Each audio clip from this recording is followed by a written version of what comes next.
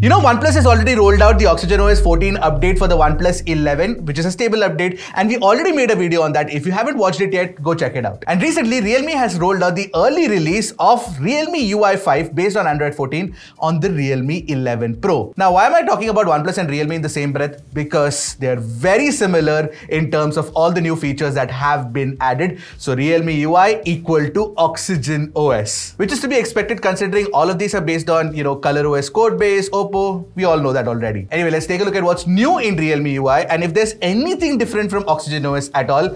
And wait till the end to find out the answer to that. If you're here for the first time, I'm Ershad, you're watching Trakin English, your destination for detailed, incisive gadget reviews. Now, if you're wondering when your Realme phone will get realmeUI 5, well, there is the roadmap in front of you, and I guess it'll take a while for the stable release to actually reach phones. Even right now, we're running the early release, so there are some things that work, some things that don't. I will talk about that as well. Starting off with the common things between OxygenOS 14 and realmeUI 5. Now, on both these systems, you have the new file dock, which is basically like an enhanced version of a clipboard. So you can save your documents, your photos, everything in the file dock which sits inside the smart sidebar. And you can invoke the smart sidebar anytime, and it is very useful to actually pick the content from there, whether it's documents, whether it's photos, and put it into any app that you want. Also new, but a very similar feature to the file dock is the recent files feature. Now this also sits within the smart sidebar, and whatever recent files that you've downloaded, that you've copied, all of that will show up over there in the recent file settings, and it is broken down into documents and photos. Again, just like the file dock, you can pick these recent files and drag and drop them into any app of choice. Now, one feature that I really appreciate being added on both OxygenOS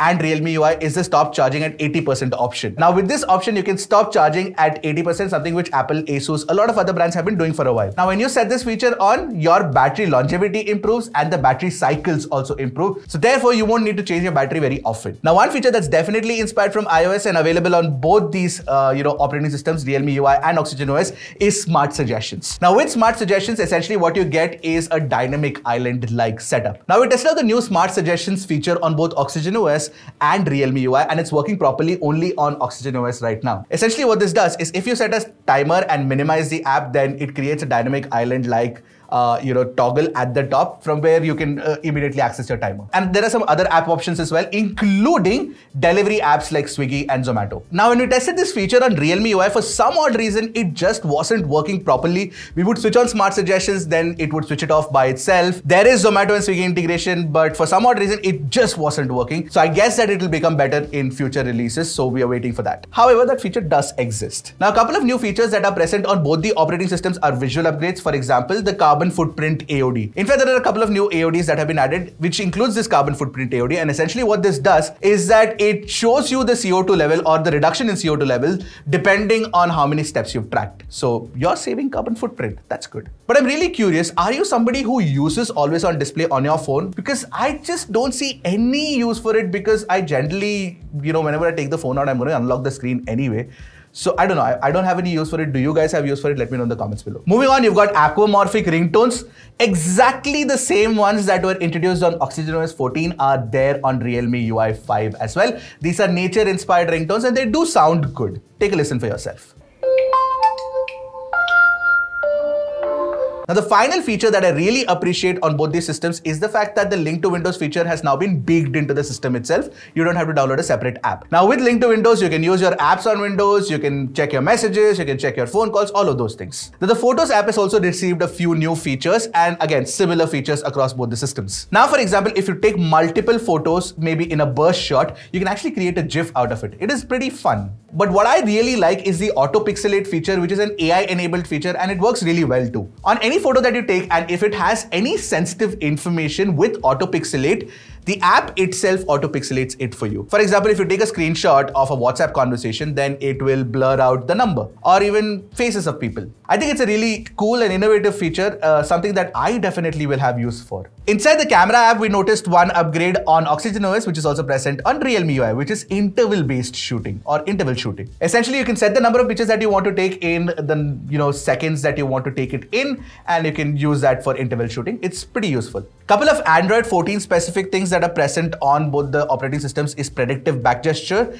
and the Android 14 Easter egg. We tried out the predictive back gesture and it works fairly well, no problem. Now, two features that are present on OxygenOS but not on realmeUI, maybe not right now, but it will come later. The first one is home screen search. Essentially, this feature was introduced in ColorOS codebase last year itself, and now that's moved on to OxygenOS. That's also probably going to come to realmeUI as well. It's nothing. If you've used an iPhone, you know how it works. From the home screen itself, you can do a search. There's a search toggle at the bottom. That's it. Another very useful feature on OxygenOS 14 that hasn't been ported to realmeUI is the app-specific refresh rate, where you can actually set the refresh rate, the specific refresh rate for any app that you want. Now, two Photos app features that are absent on realmeUI but present on OxygenOS actually should have been present on realmeUI as well. The first thing is smart cutout. Essentially, if you take a picture of a person, you can just cut out that person from there and then use them as a sticker, use them as a GIF, whatever it is, wherever you want to. Now, this is a software feature that almost every single operating system has adopted, but realmeUI right now, again, I presume that this feature will come in the future.